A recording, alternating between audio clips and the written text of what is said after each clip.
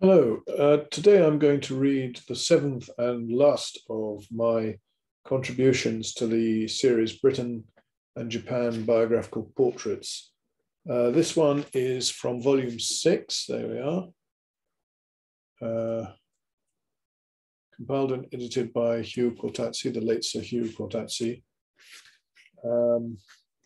formerly ambassador to Japan in the 1980s. The title of this one is Joseph Henry Longford, 1849 to 1925, Consul and Scholar.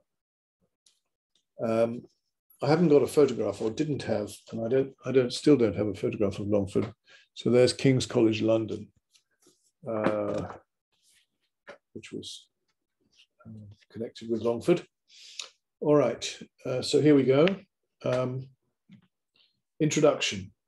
Joseph Henry Longford was born on the 25th of June, 1849, the son of Charles Longford of Blackrock, County Dublin. He was educated in Belfast and earned a degree at Queen's University, of which he became a D.Litt many years later. He was appointed a student interpreter in the Japan Consular service on the 24th of February, 1869, after passing the examination, and served there for 33 years in several important consular posts.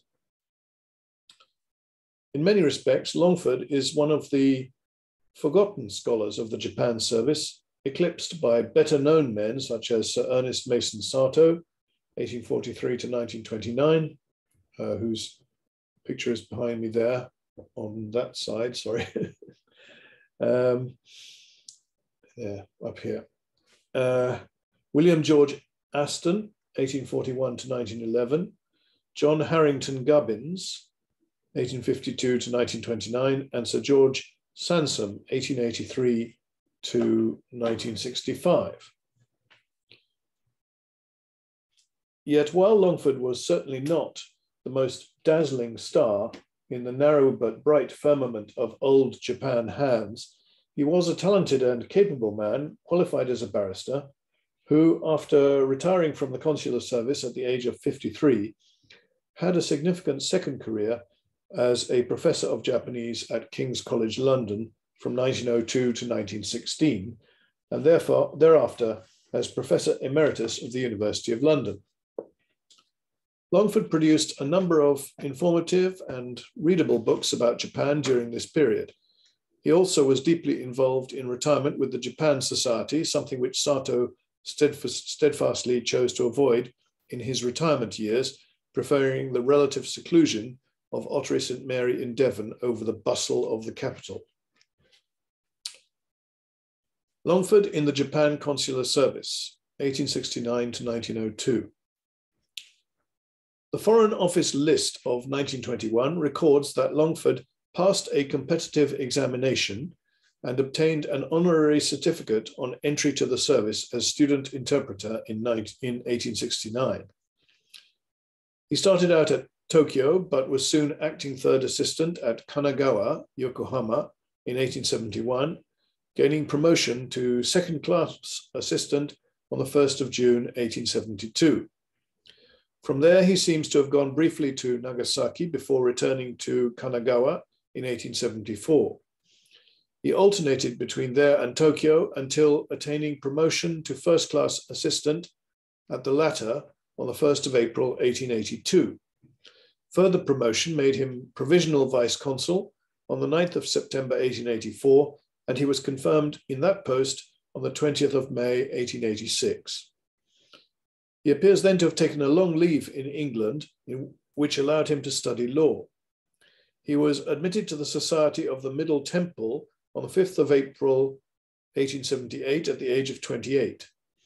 He was called to the bar at the Middle Temple in absentia on the 15th of May, 1889. This was something which Ernest Sato had achieved with distinction a few years previously, while complaining that the Foreign Office did not show much interest or offer any support for this effort. On Longford's return to Japan, he was evidently trusted to move further afield than the Tokyo-Yokohama area, serving first as acting consul at Hyogo in 1889 and 1890. Note the quaint persistence in refusing to call the post Kobe, despite that port opening in 1868. Then at Hakodate from November 1890 to April 1892. Thereafter, he apparently returned to Tokyo as vice consul, though the Foreign Office list is silent on this point. He wrote to Sato, then British minister to Japan, and accordingly his superior, from Hakone on the 9th of August 1895, as follows. We have had a fairly fine week, though last night we got utterly lost for a couple of hours on the lake in a thick fog. Our friend, the Reverend J. Francis, the rector of the church in Tsukiji, the foreign settlement in Tokyo, intends to call on you.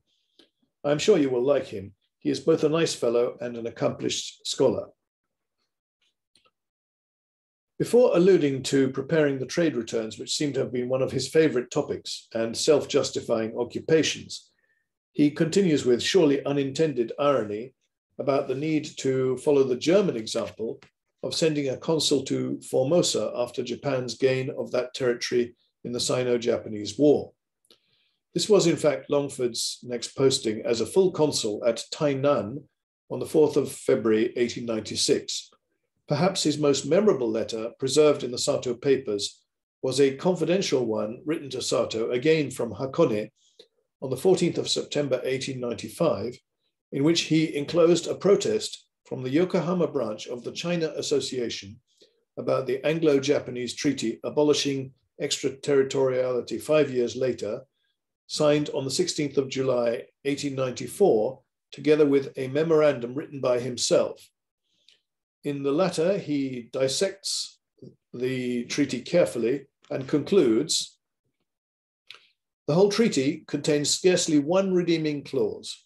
Its supposed advantages are believed to be thoroughly illusory by the oldest and most liberal-minded foreign residents in Japan, and even from the missionaries. It has hardly obtained one word of approval. On the other hand, the injury that it may cause to trade, navigation, and residence are considered to be both apparent and real. Needless to say, the complaints were ignored, and the net result of such moaning after the event can only have been to damage Longford's reputation in Sato's eyes, and perhaps also at the Foreign Office. Unfortunately, worse was to come. It is clear that Taiwan was not an agreeable posting for Longford, and he made his feelings plain in increasingly lengthy epistles to Sato, who carefully filed them for posterity with his other letters. A typical example is the following, dated the 20th of April, 1896.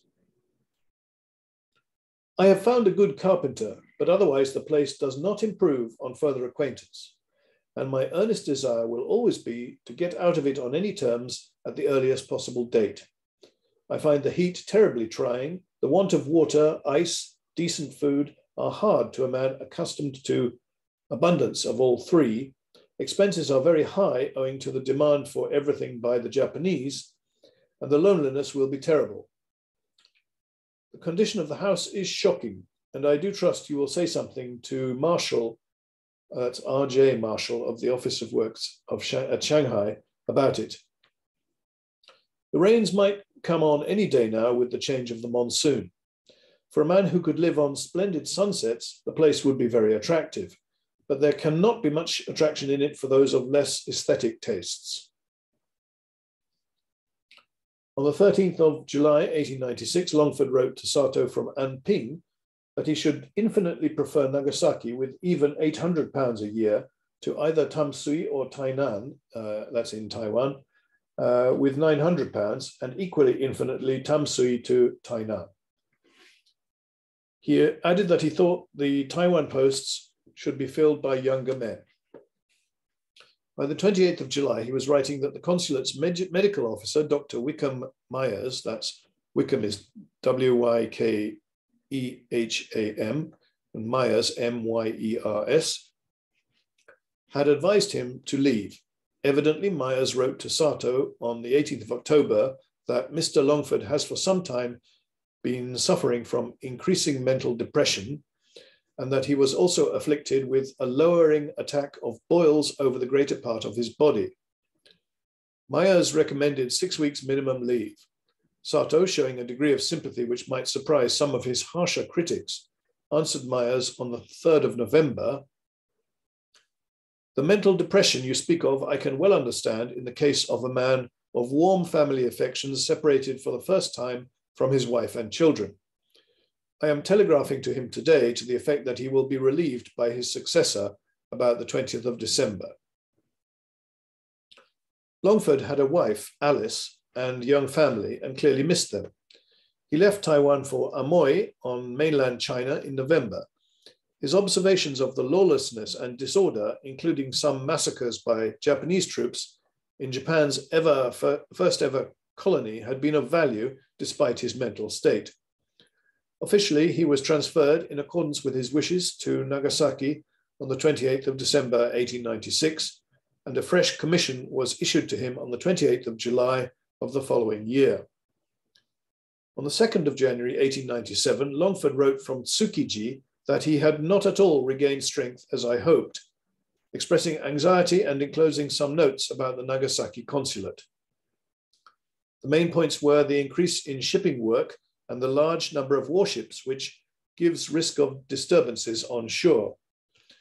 Longford noted that naval courts have been more numerous at Nagasaki than any other port, and that there was a burdensome custom of consuls calling on all men of war, that's warships.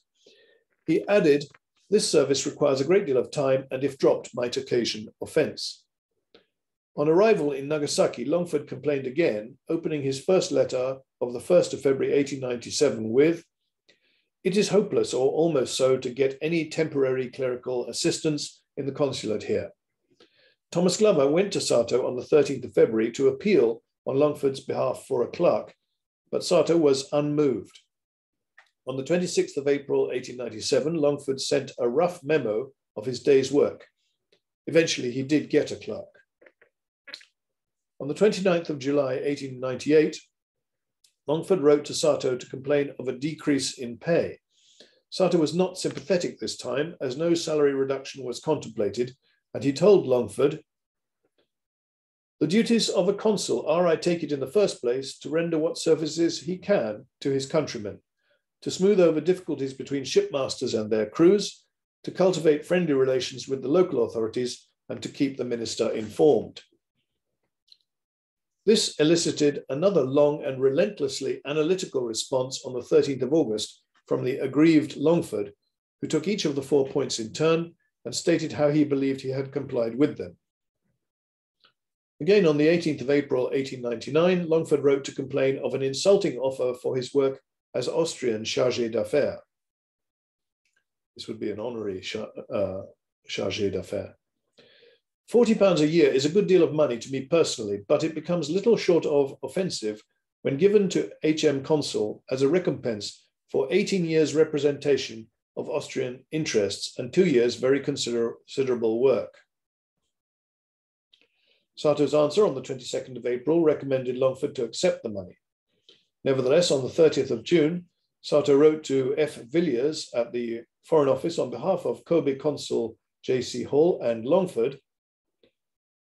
Hall has been here since he last came out, over 8.5 years, Longford over 10.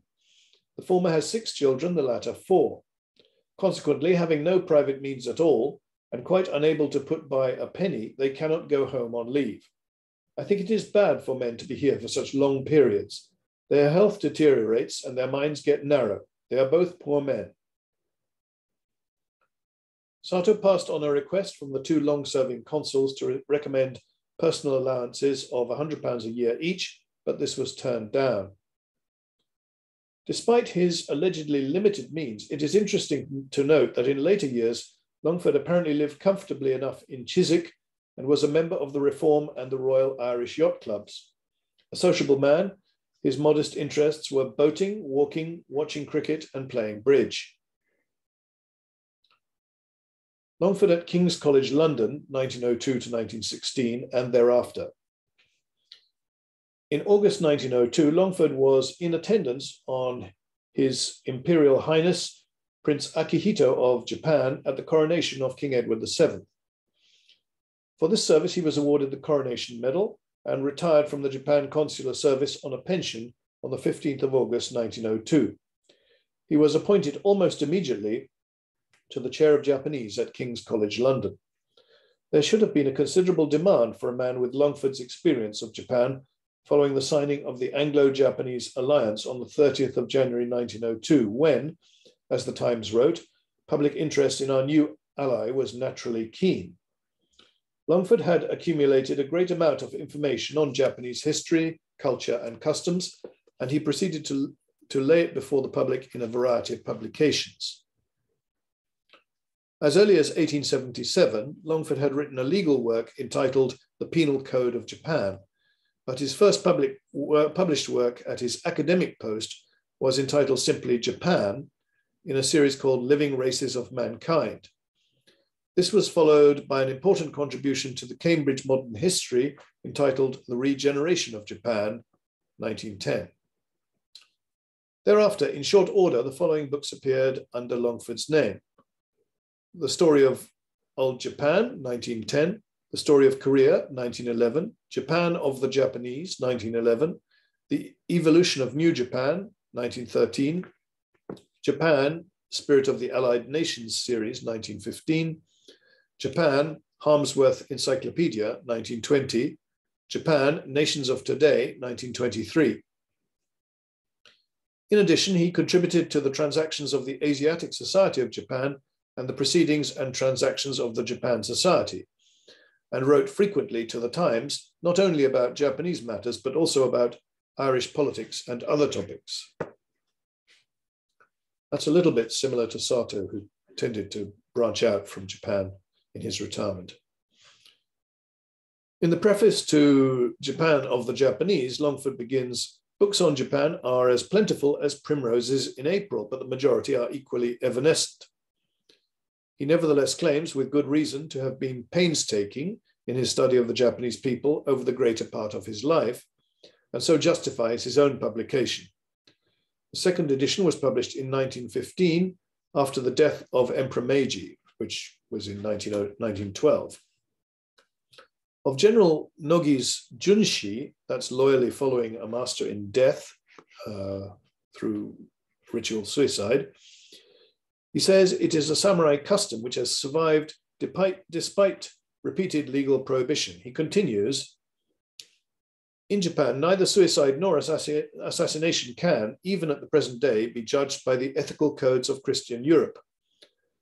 Both Nogi and his wife are now no less remembered as the devoted servants whose souls attended that of their beloved master, Emperor Meiji, to the land of spirits. That is, the husband as the brave and capable captor of Port Arthur, and the wife as the mother who gave her only sons to die in that master's cause." Sato, on the other hand, was rather critical of Nogi's suicide. In 1919, Longford was interviewed by the then Australian Prime Minister, W.M. Hughes, about a possible appointment as Professor of Japanese Studies in Australia, but by then he was too old and the proposal was not pursued. Longford's Japan, Nations of Today, 1923, was part of A New History of the World, a series edited by the great novelist John Buchan. It was described in the Times obituary as one of his best books. Longford dedicated it to his wife, who lived 17 years, and my daughters who were born and passed their childhood in Japan, none of whom can recall one unhappy day that was due to either the country or to its people. In the preface, he mentions the various histories of Japan by Brinkley, Murdoch, Griffiths, Murray, Kempfer, Sato, Aston, and Chamberlain. He indicates that all contain ample information, but some of them are no longer available, and most demand a degree of attentive or even analytical reading. In contrast, Longford says he has already provided, in 3 distinct works, popular histories of both Old and New Japan and of Japan's relations with Korea. This 4th work is written in a similar style and aims at giving a succinct narrative of the epochs of Japanese history and concise descriptions of their most striking events and most remarkable personages. He describes Japan as a rising commercial and industrial power albeit far behind Britain in this regard.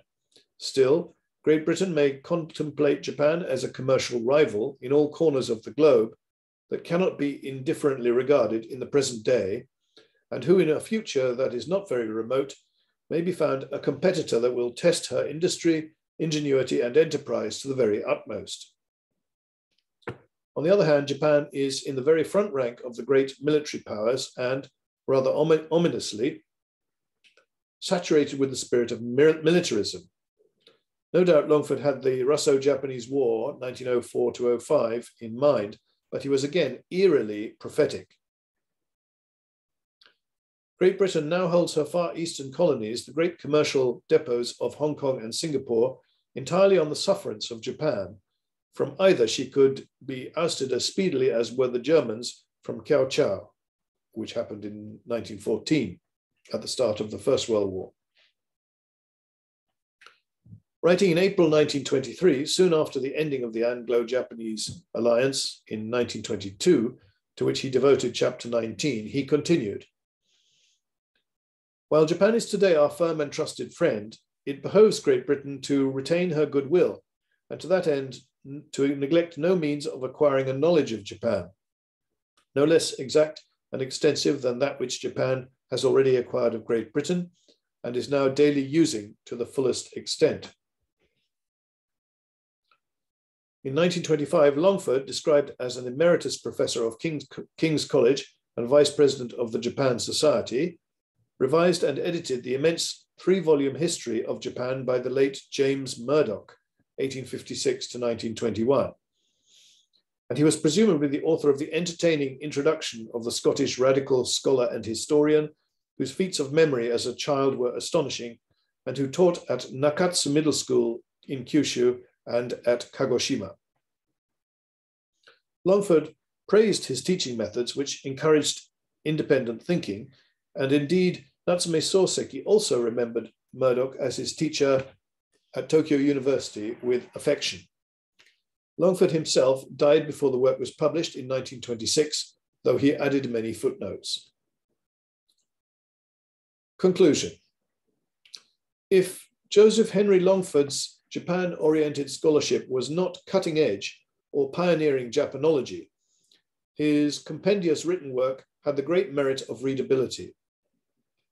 It is less demanding of readers in vocabulary and syntax than that of, for example, John Harrington Gubbins or George Bailey Sansom, and he performed a very useful service in editing and tidying up, so to speak, after the likes of the advisor to the Japanese Ministry of Education, David Murray, author of Japan, which was first published in 1894, and James Murdoch.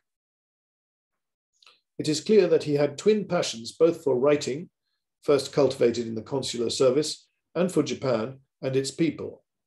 Imbued with a sense of mission, he labored long and hard to introduce an exotic country on the other side of the world to a British audience in an era when visits to Japan were still mainly the preserve of wealthy globetrotters and seamen.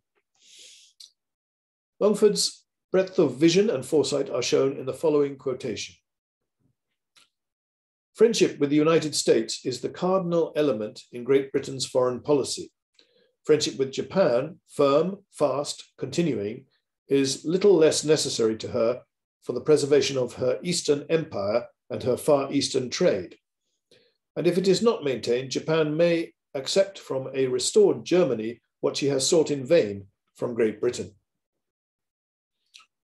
Longford clearly saw that international diplomacy is a zero-sum game, where one country's loss is often another's gain, and rightly feared the consequences of a decline in Anglo-Japanese relations. It seems appropriate that he should have his reputation restored in the present day when his views have increasing relevance. And that is all I had to say on the subject of J.H. Longford. So thank you very much for listening. That's the last of my biographical portraits from that series of 10 volumes. Thank you and goodbye now.